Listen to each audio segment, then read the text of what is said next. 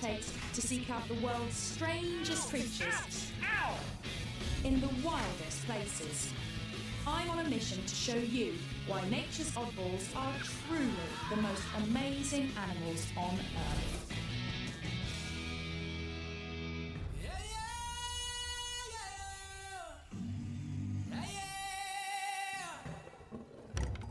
Every year, 8 million tourists flock to South Africa to catch a glimpse of the animal world's superstars, the so-called Big Five. But I don't see why they should get all the attention. So I'm here to seek out the ugly, the weird, and the overlooked. My very own odd five. They're animals so bizarre that their strange looks and habits are getting them into trouble. Yet their freaky stories are rarely heard. Maybe that's because they've got some rather challenging personal habits. Like vultures that feast on dead and sometimes decomposing bodies. That's half a cow. It's a little bit smelly as well, I should add. But this gruesome diet is now killing some Cape vultures. Look at the wingspan on that! They're being accidentally poisoned. This couple takes in the victims and nurses them back to health. Here we go. Dinner time. Don't be alarmed if a whole bunch of vultures do come up to you. Okay. So they do bite. If the birds are going to grab you, the first thing they're going to do is your eyes. So I have to wear sunglasses and a cap to protect my eyes from being pecked out. But other than that, apparently they're very friendly. Carry on walking.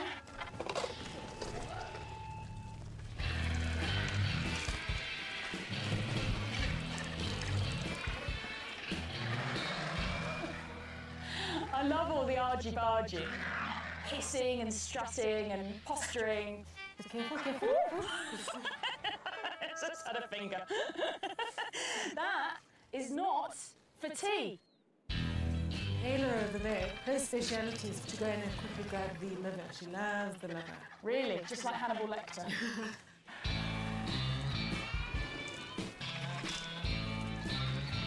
It's pretty obvious now why they have a bald head. It's to keep them clean when they're eating. Exactly. Yeah. They're actually very clean. They are, every time they eat, they go and bath afterwards. They're a bunch of neat freaks, and they make life safer for everyone else. There could be anthrax, botulism, all sorts of nasties in that carcass. They don't get sick because they've got such an acidic stomach that their poo is a disinfectant. Theoretically, you could eat after a vulture's popped on your hand. Not quite sure I'll do it. You've got to practice what you preach. You can't go around telling everybody they can use vulture poo as disinfectant and not have tried it yourself. What's the theory? The bird's stomach acid counteracts natural poisons, but not man-made ones. And that's the problem for many of these birds. A lot of farmers lace carcasses with poison in the hope of getting rid of problem animals like jackals or caracals or cheetahs. And vultures are the ones that end up locating the carcass. Now, after 8 months of rehab, 2 lucky birds are ready to return to the wild. We're going to go and try and catch a vulture. Go after that bird right in the middle. Okay. Yeah. Now we'll have a good idea how he flies. Here he goes. He's flying with okay. So I'll walk towards this way. Lucy, if maybe you walk close to the perch. Okay.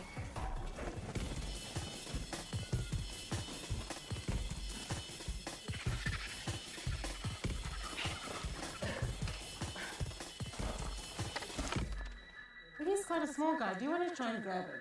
All right. From that way. That's Okay. it, yeah. And the most important part is not to let go of the head. That's the number one. Number one, don't let go of the head. They're very wriggly, so just... Very wriggly. Okay, I've got hold of it. Wow, it is wriggly, isn't it? Hold Whoa, it. it's so wriggly. Okay, hold higher. You're going to hold it up against your chest. I'm going to pass him to you. My hands are quite small. Keep his head away from your face. Don't Okay, get yeah. too close. Okay, now you're going to hug him. So I'm going to pass him to you. You're going to kind of hug him. Okay, you okay there? Yeah, just... Whoa, he's strong. Okay, a vulture will travel.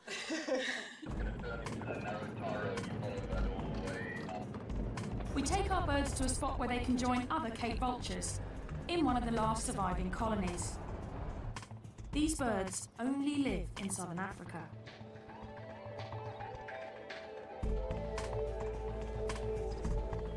Let's give these birds their freedom then. Cool. Here you go. Time to go. There you go. Look, it's time to be free. This whole area, it's all for you again. I can't really believe it. No. There we go. Straight off and heading for home.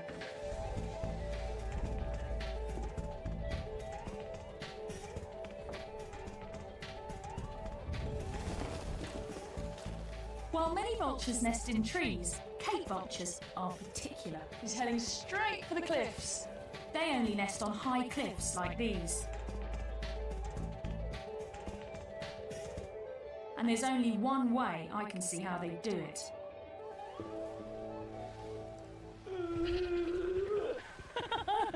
I'm a little bit nervous. I didn't feel nervous until I saw the wall of cliffs. I thought, oh yeah, right, I'll be jumping off that then, won't I? Just about to jump off the cliff. What do you get me into? That's Phil, my intrepid producer. Whoopa! Whoa! Oh my word! Oh my god!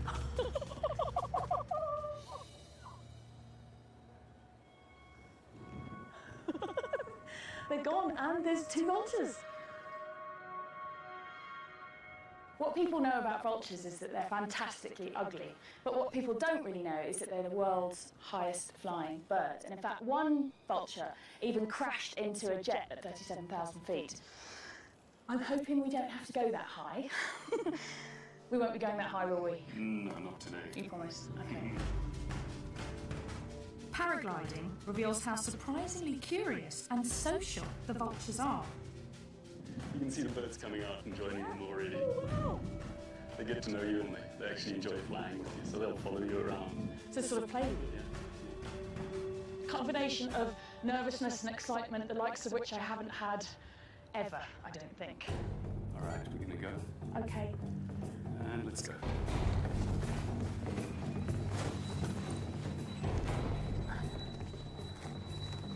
All right, and rotate. Run. Yep.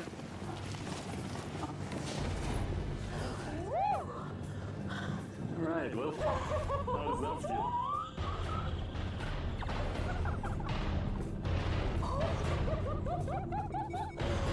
My knuckles are white. Hey, it's incredible though. And there are the vultures. Oh my word. Wow, they are all around us. And they do seem like they're hanging around with us, enjoying the ride.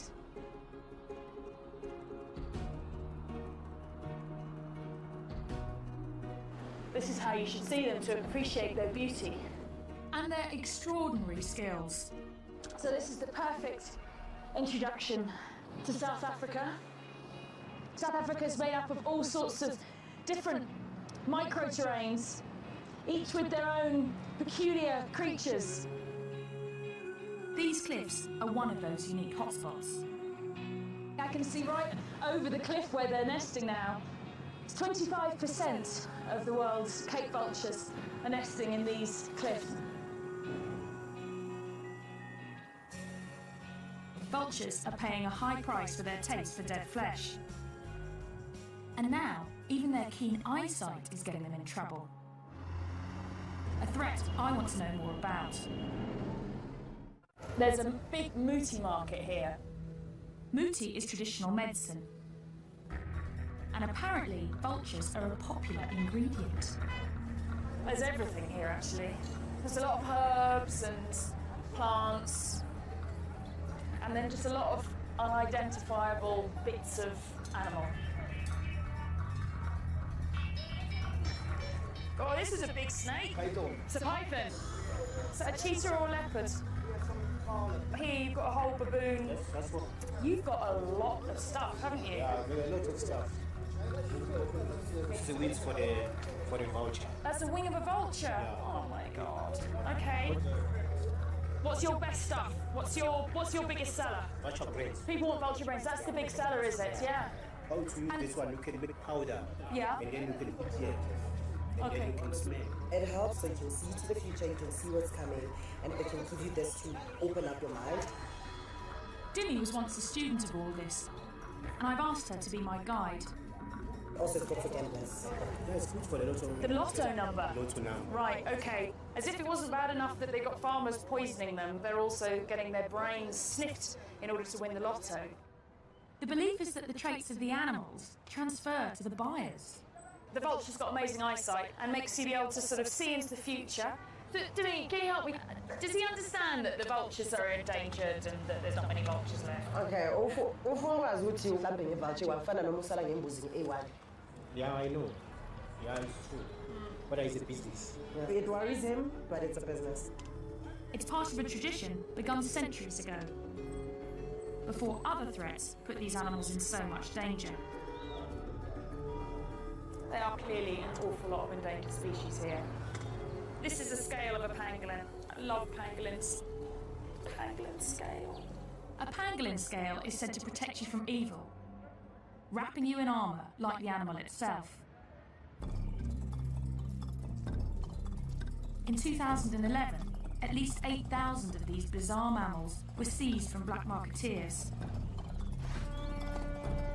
Some of them want their scales, while others are after their meat.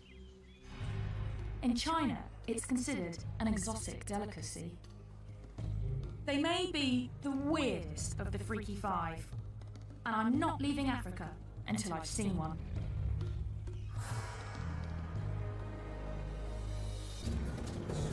Finding a pangolin is turning out to be a real challenge.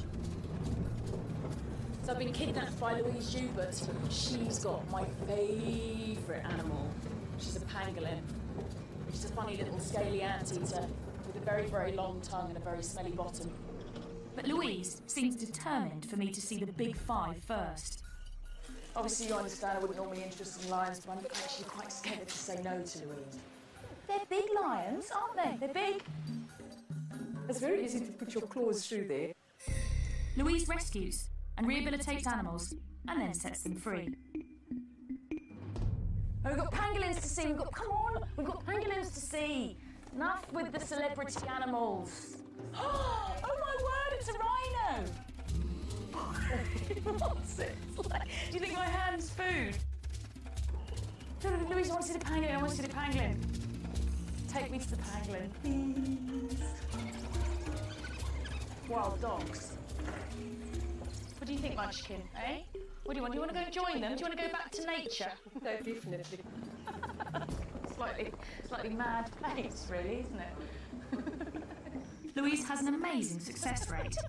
She's saved 4,500 creatures since 1993. Slightly nervous as to what's going to be inside. This is a very strange house. We've got funny little animals. And in this bedroom, we've got a load of ostrich chicks. Now it's the pangolin. Yeah, This is the pangolin's bedroom. this is the Pangolin's pangolin. got his very own bedroom. This is the pangolin's teddy bear. And he's been pooping, so we need to just clean that. Here we go. Sid, you stink. I could camp out in the African bush for months and never see a pangolin. Oh, look, he's making into a little ball. They're very shy and secretive. Sid, it's so fantastic to meet you. I've heard so much about you, and I have been desperate to meet you. Oh, he's so strange. His funny little ears. They've got very poor eyesight, apparently, but they've got a very keen sense of smell. And he's like a little pine cone, aren't you, Sid? Sid and his mother were seized from poachers. The mother showed signs of stress and Louise released her. Now she is Sid's mum and has to make sure he learns to survive in the wild. We're on our way to go and find some termite mounds because Sid needs to learn to eat termites. He's an anteater, termite eater. Do you reckon this is a good one? Pangolins are super specialised for eating termites, with sticky tongues as long as their bodies, and claws that can dig through concrete. Those termite mounds are really hard, so you can see why he needs to have these really big digging claws. We might have termites in there. Yes. Am I doing this right? Yes, there's the first termites coming out. There's one there. Come on, yeah. I know you don't want to be eating his breakfast. Okay, let's try the termite seed.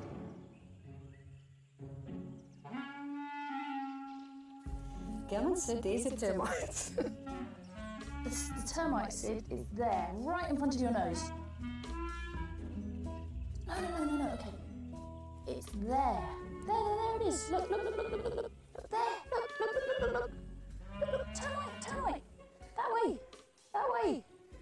Possibly still too small. We don't even know which particular type of termites he likes, or ants, or whatever, but we'll find out. Yeah. Soon, Sid should be able to sniff out termites from hundreds of metres away, and hopefully other pangolins. They communicate to each other by leaving scents from a gland in their bottom, and that's how it smells very bad to humans, but it probably smells fantastic to other pangolins. And so this just must be a crazy amount of new smells going on out here. See how he can curl like that into a ball? That's their defence, is that he can curl right up like that. It's the perfect time for Sid to start hunting for termites. They're emerging from their underground hideouts because the rainy season is starting. Look at that, big storm. But I'm afraid the weather will send the next of the Freaky Five running for cover. That's that pre-storm wind, here it comes. It's been so hot all day. And now this wind started up, and that always means, yeah, I can start to feel it now. Suddenly the temperature has just dropped. I might go inside the car, actually. And now there's a hailstorm. Even the weather's odd. And it's going to make finding the crazy lizard I need to see next a little bit insane.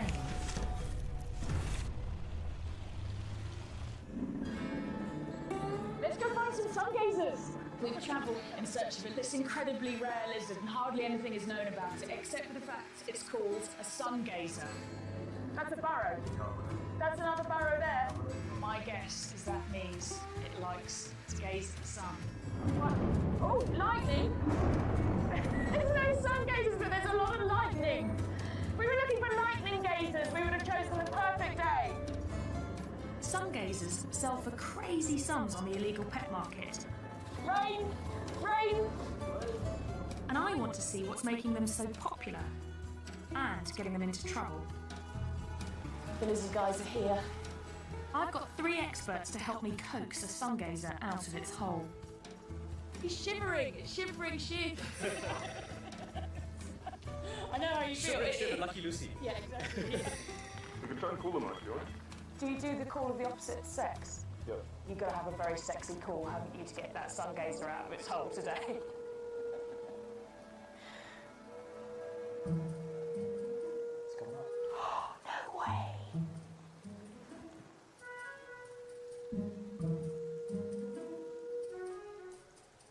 I'm just messing with you. Oh, I was all excited. I did think it was weird. I was thinking to myself, they really make that noise? I'm thinking, I don't know, I'm in South Africa, I've never been here before. It's like anything could happen, but... Luckily, the lizard men have some they're studying that they want to release.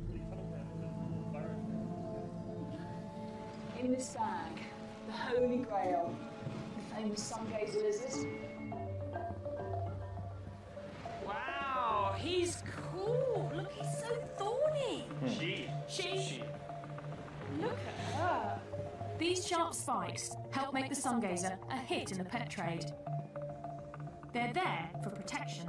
These spines, these are the occipital spines, and these are what they stick into the roof of their burrows, so they can't be dislodged. I see, so their defence is to sit in the burrow with the head down, the tail sticking out, and then if a meerkat or something comes along and tries to yank one out, these spines around the head yank on, and then they can't pull them out.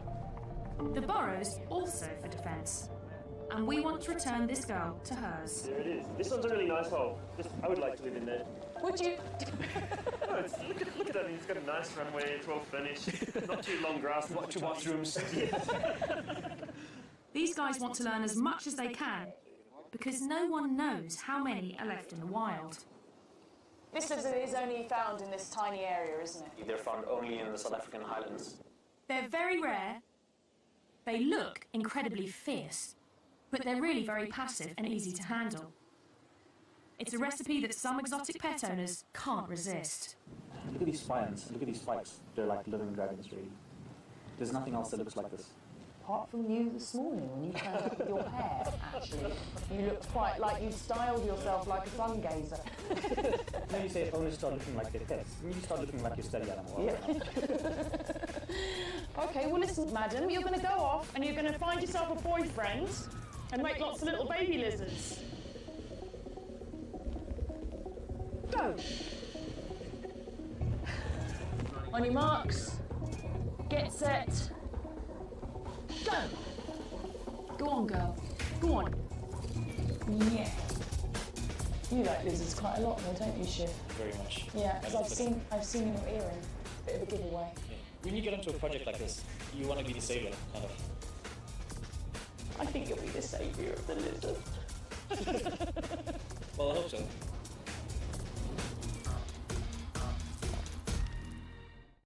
Burrowers like the sungazer are found all over South Africa, where protected tree cover is in short supply.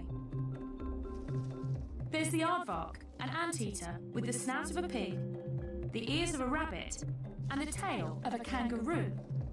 They can weigh as much as a human. Aardvark burrows are often taken over by the honey badger. But the honey badger doesn't give a damn. He's such a badass. But for one of South Africa's oddballs, its protected burrow is turning into its tomb.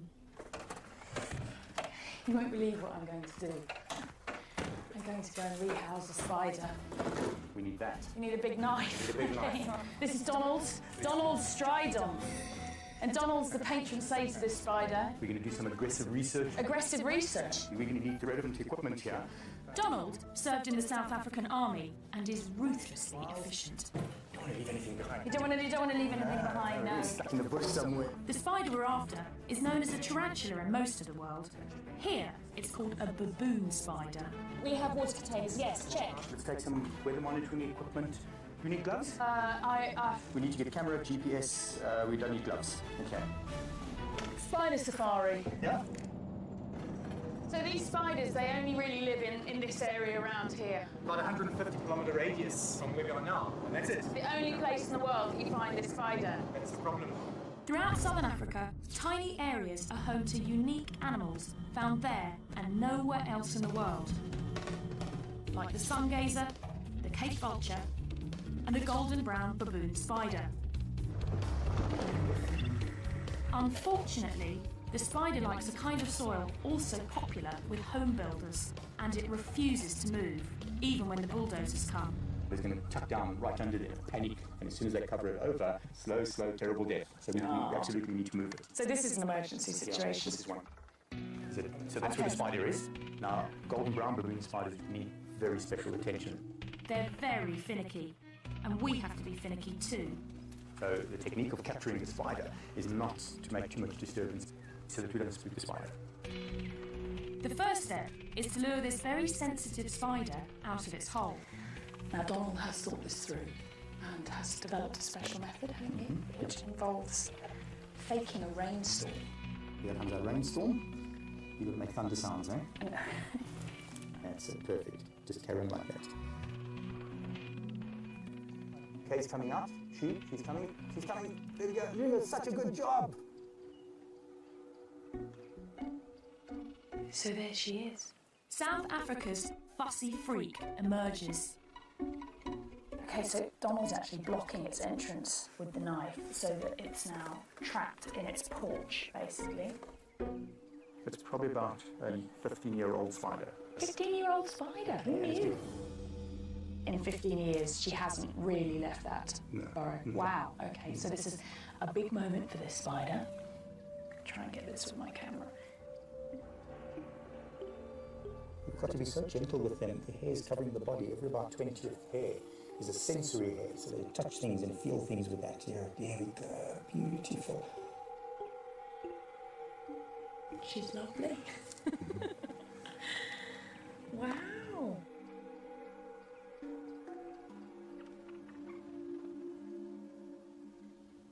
She's kind of on your hand already. Is she really already? Yeah, you hardly feel it. You know. I can feel it, yeah. Wow. I'm slightly worried she's going to run into my shirt She sleeve. won't run too fast. How long does it take for the spider to build this hole? Took it about 5 to 7 years. That's incredible. I totally understand why it wouldn't want to move.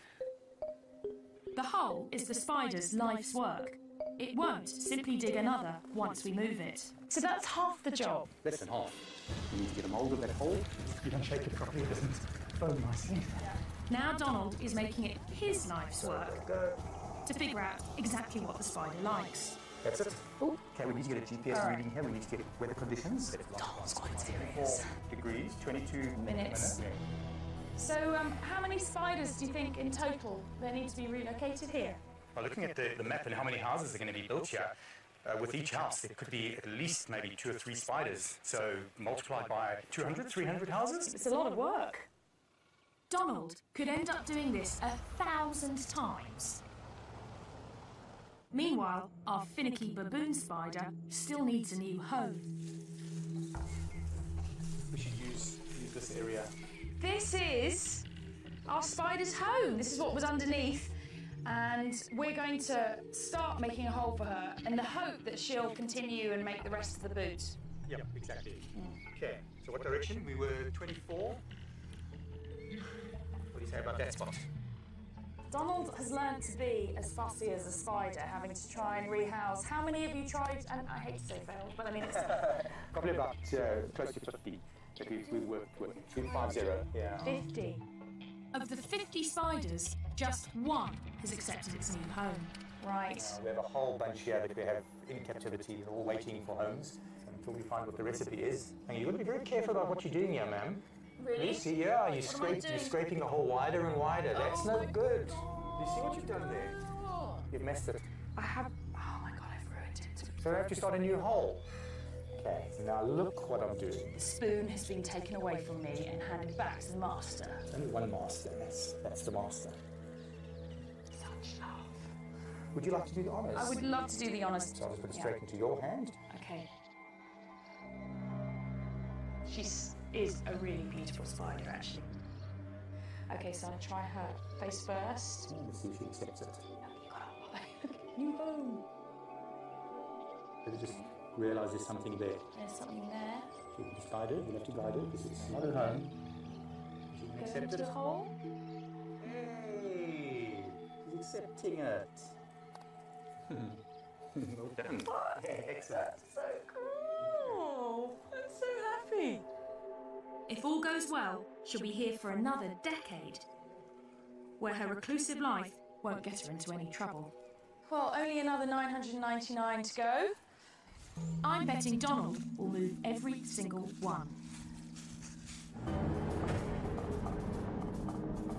The spider would be helpless without Donald, but the last freaks on my safari help each other, and they're paying a steep price for it.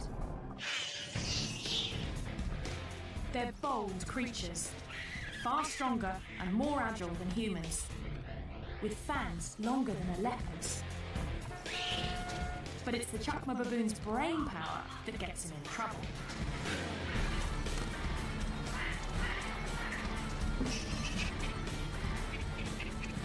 They can work together in raiding parties of as many as 100. Not the kind of creature you want to come home to. Unless you're this guy. Yeah, that one looks like he's really quite pleased to see me. The penal display. Just go inside. Go inside. Yeah. Okay, all right. Hello, guys. Matthew and I are becoming friends, aren't we, Matthew? Yeah? You like what you see? When baboons clash with humans, Bob rescues them. You are the naughty one. Yeah, you are the naughty one. Yeah. I've only just met Bob, but he seems to be half baboon himself. I've been crapped on. Oh, God. Once you're back home, you're going to miss the smell. Really? Do you know what, Bob? I struggle to believe that. So where did these babies come from? Matthew had been saved from a tribal medicinal trade. Others were orphaned when their mothers were shot. They've had a narrow escape, haven't they? Today, many of Bob's baboons are supposed to go back to the wild. But it's something he's never tried to do before. I'm going to help relocate almost 20 baboons.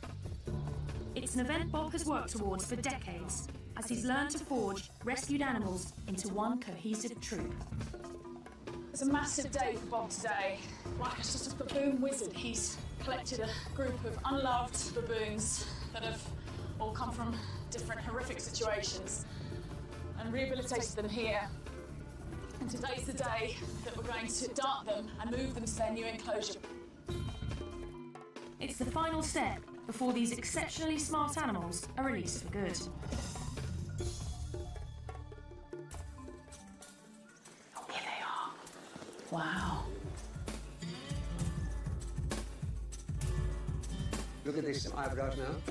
Yeah, his eyebrows are wagging up and down. Yeah, we believe that they are real psychological experts. Make eye contact and they can read your soul. Scary prospect. Baboons are very social, but creating a troop from scratch is not easy. You need the right mix. After years of trial and error, Bob's finally found it. Just recently, this group has come together to raise their newest member.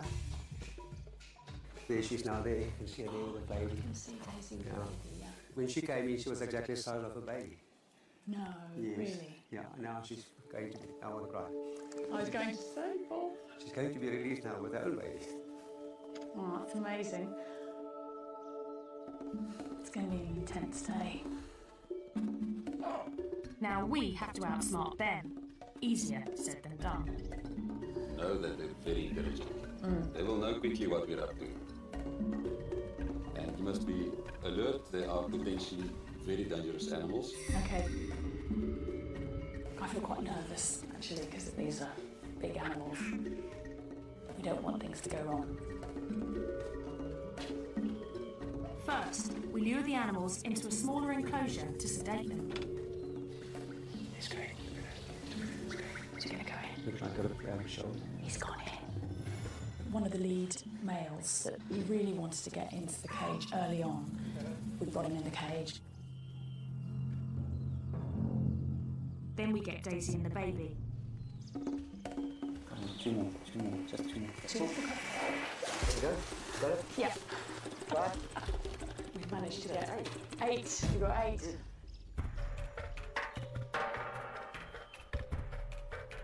He's so jittery about seeing a gun, you know, because they've been shot at so many times. And Some farmers here shoot to kill any baboon they spot on their property. We want to capture the big male first, or he could make things more difficult.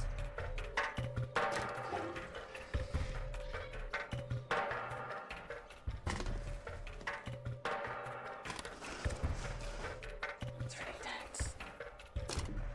go for it.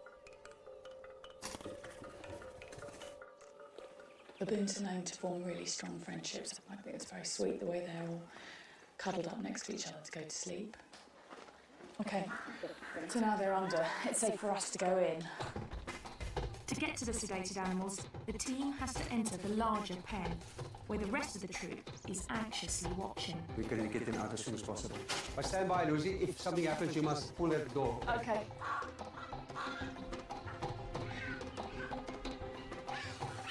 Hear that? The minute that the baby starts crying, they will... Oh, they can tell something's going on. Yeah, they're going crazy because it's the baby. Now with the baby making the sounds, then we must take them out immediately. I've got it, yeah, okay.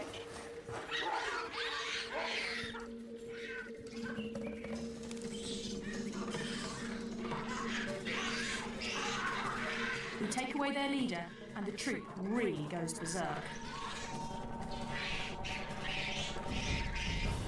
Once strangers, these baboons will now do anything to protect one another. And that includes taking us on.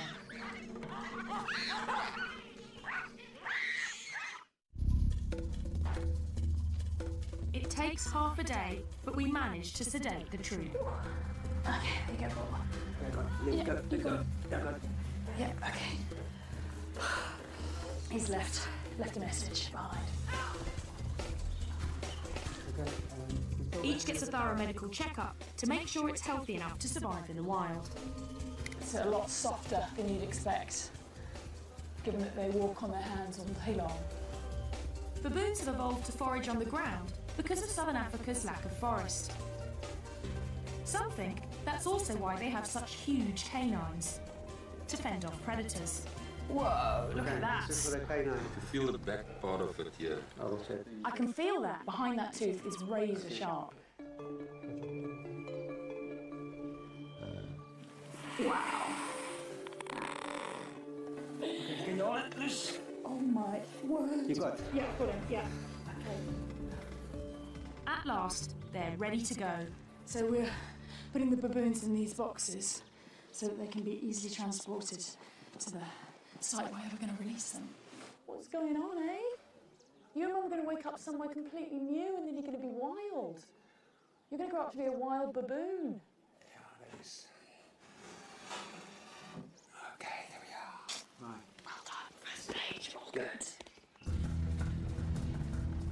Bob has found the baboons a home on a nature reserve 80 kilometres from the nearest town. This is a new home. Have you chosen baboon heaven? Absolutely. This is the ultimate baboon habitat. Yeah. We need to make sure the baboons will stay together, so we'll first release them into a temporary electrified enclosure. That's just so that they get used to this area and stay as a group. And then, after a couple of weeks, I'll turn the electricity off, build some bridges so that they can then expand beyond the fence, and then eventually the fences will come down. It'll just be them in the wilderness. Here comes the big boy. Look at him pulling in the pipe. The baboon's got hold of the pipe. 19 baboons in these boxes that would have died or led some horrible, grim existence as pets. And they are about to have their first taste of freedom. And everybody's very excited. No one here has ever done this before. We've got Daisy and the baby in here, and they're going to go in first. Are you guys ready? Yeah. Here comes Daisy, guys. Here comes Daisy. Woo! There she goes.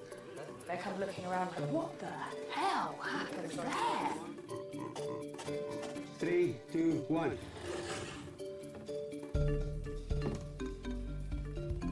Look at that. Emotion is running very high. Yeah. There you go. Yes, look at that. These ones are lively. It's not just the humans who are emotional. The baboons in there can see that there are other baboons that are free on the other side, so it's all getting a lot more exciting now. Wait, there's a baboon coming. Very quick. We release the entire troop without a hitch. 2 more happy customers. Well, almost the entire troop. He's not going quietly. We've got to get Matthew out. Whoa! Whoa! Are you ready, guys? This is the alpha. Look at that. He's the last This is one. the last one to go out. Yeah. Look at that side, you see, look at that. They are all happy. They're really happy, aren't There's they? talking going on there. It's like the first step into the big world. Yeah. A new world for them, a new experience and freedom. Everybody thinks their society is based on aggression, but it just isn't, is it? It's not. It's about care. This is a group of animals that come from as far as 1,000 kilometres away from each other, and yet they form this incredibly tight family group now, and they'll do anything to protect each other.